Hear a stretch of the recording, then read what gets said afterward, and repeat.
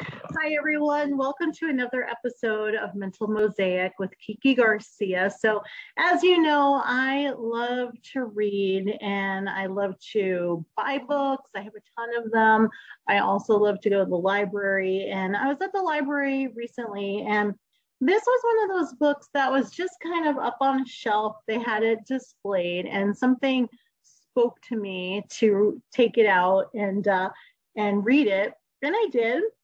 And now I'm actually going to buy my own copy of it because it's pretty amazing. It's called The Beekeeper's Wife from Lynn Hinton. And I think, I honestly believe something brought me to this book. There was a reason why I was supposed to read it, and it's a great story. And after I read it, I noticed in the back there's some discussion questions as well. So here's what I decided to do. So I'm going to tell you a little bit about it right now, and hopefully you go and either buy it or maybe go take it out from the library and it speaks to you as well. And then I'm going to make videos about the discussion questions as well, because I just think it's so important. This book, I don't want to give too much away. So if you are wanting to read it, and you don't want too much information ahead of time, although you could probably read it just by reading the little summary on the back, go buy the book and stop this video because I don't want to ruin it for anyone. But what The Beekeeper's Wife is about is loss. And that is such an important subject to me right now because I am really trying to figure out what my new normal is now that my parents passed away. And I am trying to, I don't want to say fill the void because that will never happen, but I am trying to cope and find tools to get through. And this book is a great tool. It really was. It is such a great story. And it's all about a woman who loses her husband. He passes away, and how she's dealing with it the first year after his death, which is what they say the hardest, although I don't think it gets easier too quickly, personally. But it just taught me so much.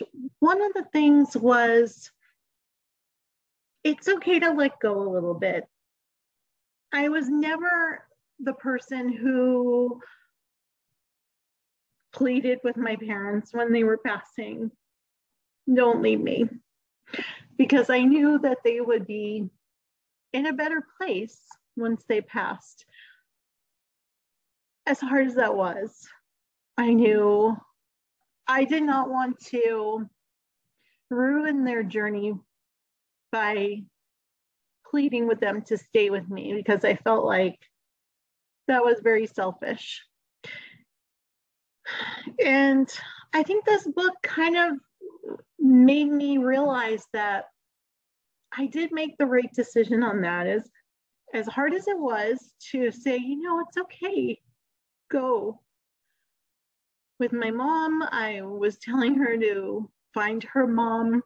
With my dad, I was telling him to look for my mom because I knew he missed her so, so very much. And that's not easy because you don't want your loved ones to leave you. You want them to be here with you forever. And I made that decision that I was not gonna make my dad feel guilty or bad, or I didn't want him to think I was going to break without him here, because that's not the person he raised me to be. And I think that's one of the reasons why this book just spoke to me so much. It really is an amazing book if you are going through grief right now. So like I said, I am going to make more videos because I do want to go over the discussion questions. I actually want to think about them and really write down my answer and my discussion. And then I think what I'm going to do is just make more videos about it. about this book and about the questions, and then we could kind of share our story, because really my whole point of making this video, my YouTube page, my podcast, is so we could share our stories, because I think the more we share our stories, the more we realize we're not alone, and it's okay to miss our loved ones, because I know I do every single day. There are some days when I pick up the phone 10 times because I just want to call my dad. I just want to tell him what's going on, or what I saw that day, or what experience I went through, or what's happening with my career. There's so many times when I just want my dad to be proud of me. And I know he is, and I know he's right behind me right now. I know that. I know he's always with me, but there's something about picking up a phone and being able to talk to the person you love that is just different. I just miss his voice.